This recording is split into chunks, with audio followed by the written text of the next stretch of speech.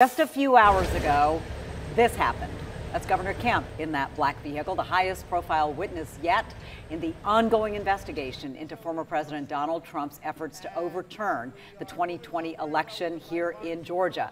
The governor pulled into the parking garage at the Fulton County Courthouse. Right now, he is providing testimony before a special grand jury. He's a first-hand witness in the criminal probe into what happened in 2020. That's right. He was on the receiving end of a phone call from former President Trump after the election results showed Trump narrowly lost our state. Atlanta News First reporter Rebecca Schramm is live in downtown Atlanta. Rebecca, the governor did not use the public entrance.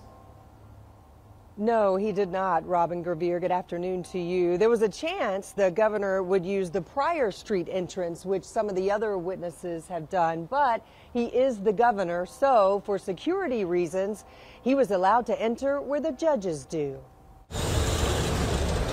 Driven by his security detail into the Sallyport, Governor Brian Kemp arrived at the Fulton County Courthouse for his long-anticipated testimony. Prosecutors plan to question Kemp about his December 2020 phone call with then-President Donald Trump regarding Joe Biden's victory in our state.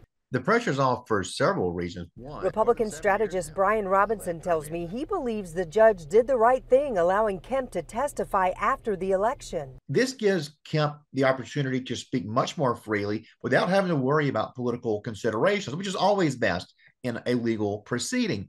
Prosecutors are interested in learning whether Trump tried to pressure Kemp into overturning the election, which he did not have the authority to do under state law. The special grand jury, which is hearing months of testimony in secret proceedings, will eventually make a recommendation to Fulton County District Attorney Fani Willis as to whether Trump and any of his surrogates should face criminal charges in our state. He says it's clear Kemp is not a target. In fact, I would imagine that Governor Kemp will get the red carpet treatment from the prosecutor in this case. We saw that with Attorney General Chris Carr. We saw that with Secretary of State Brad Raffensperger. You know, they were treated as people who stood up in a tough time and did the right thing. Other high-profile witnesses we're expecting this week: former White House aide Cassidy Hutchinson tomorrow, and U.S. Senator from South Carolina Lindsey Graham on Thursday. Live at the Fulton County Courthouse, Rebecca Schramm, Atlanta News First. Yeah, very interesting, and timing is everything, Rebecca.